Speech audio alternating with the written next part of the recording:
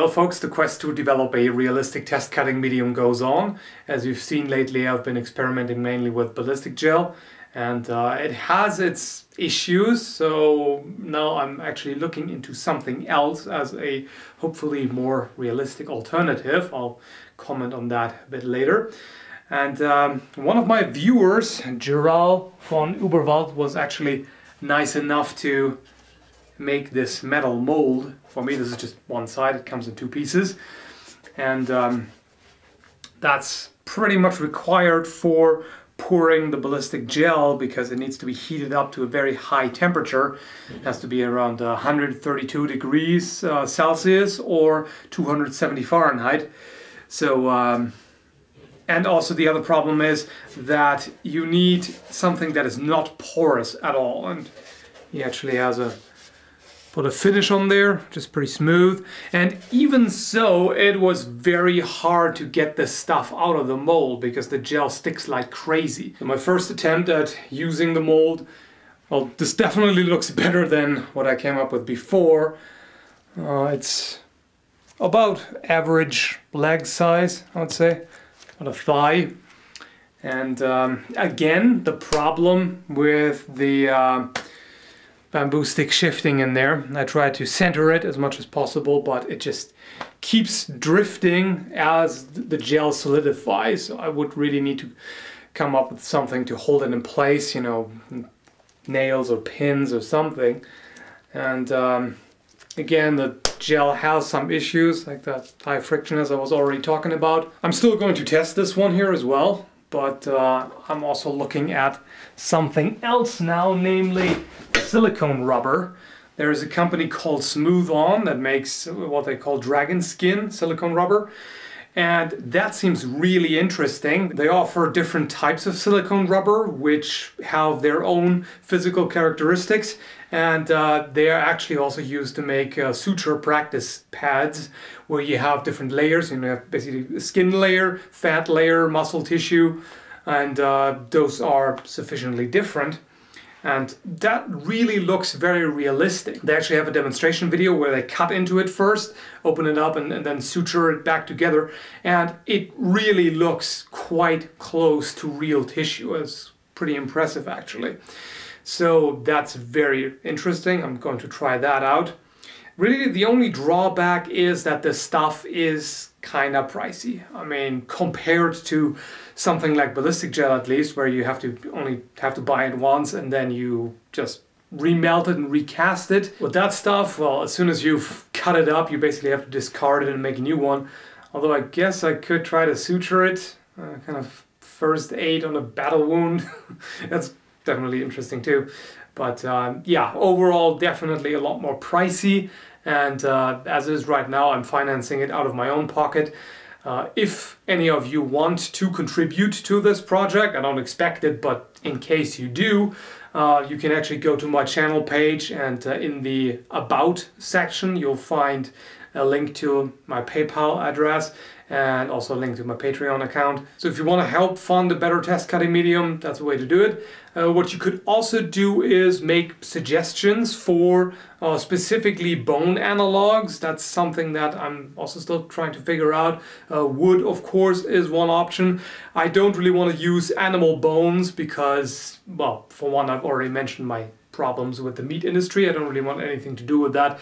The other thing is they are, of course, pretty messy. If you want to remove the flesh from the bone, from what I understand, usually it's either boiled or treated with chemicals, and both methods alter the physical characteristics of the bone. They're most likely going to make them either harder or easier to cut or break.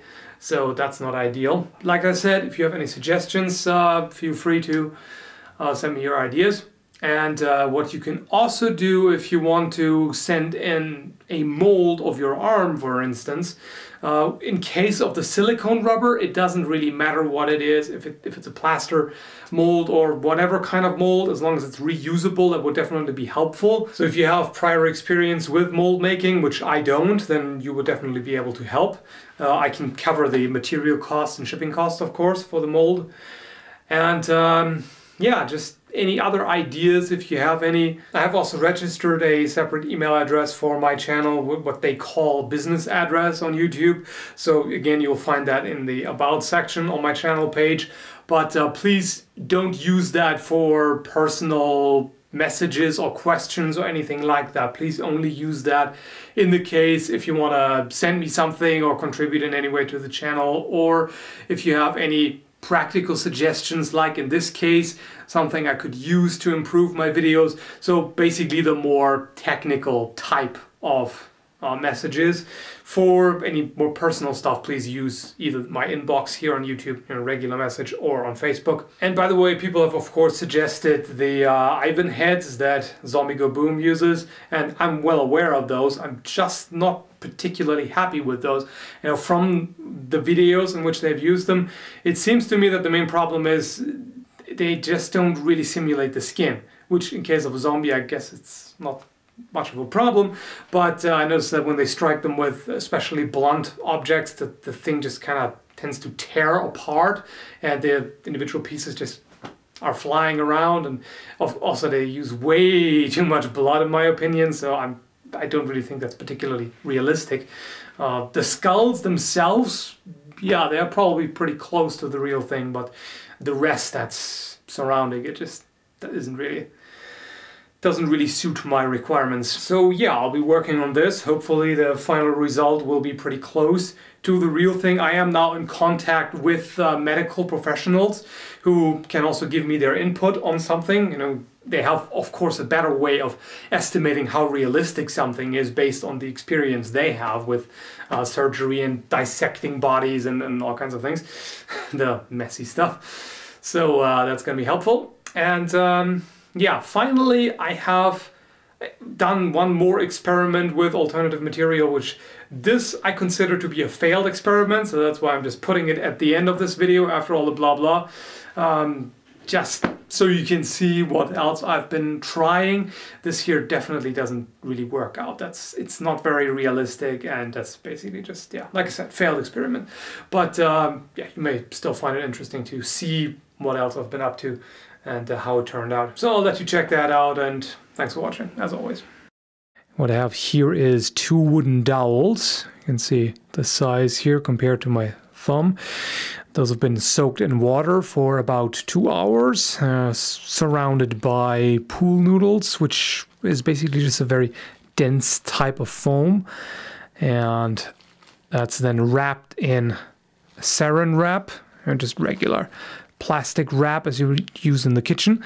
Then this is wrapped in a layer of the ballistic gel that I have, clear ballistics, 20% gel, and that again wrapped in plastic. And then finally I'm going to wrap the entire shebang in this foam here, which is just from an exercise mat. So pretty tear resistant type of foam. So this thing is roughly the size of a thigh, even though of course the 2 bone substitutes don't really fit. Who the hell has 2 small bones in their thigh? But you know, otherwise format is relatively close, although it is wider than thick. And this thing is really feels very tough. It really didn't get very far into the material, so it's about this deep maybe, which is not surprising considering that this is a very narrow blade optimized for thrusting.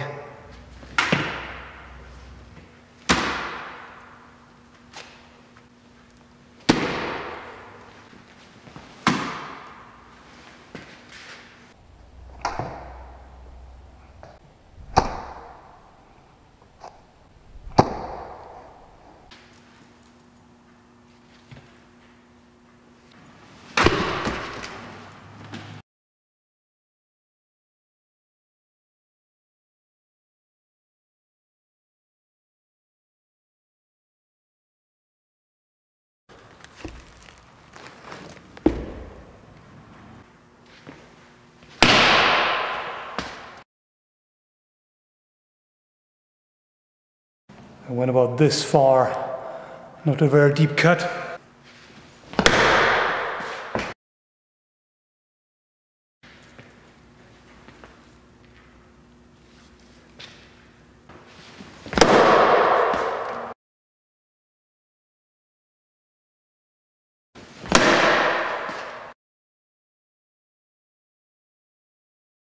Well, I have a suspicion that the tire setup is not ideal. It might simply absorb unreasonably much of the impact. So let's try it this direction so that it can actually hit the wall. Yeah, that did considerably more damage. You can see that's quite a noticeable cut in the dowel. So I really think it needs a bit more resistance here. Because with the gel and the foam, I already have quite a bit of impact absorption. So if then the tire itself also swings, it's simply too much.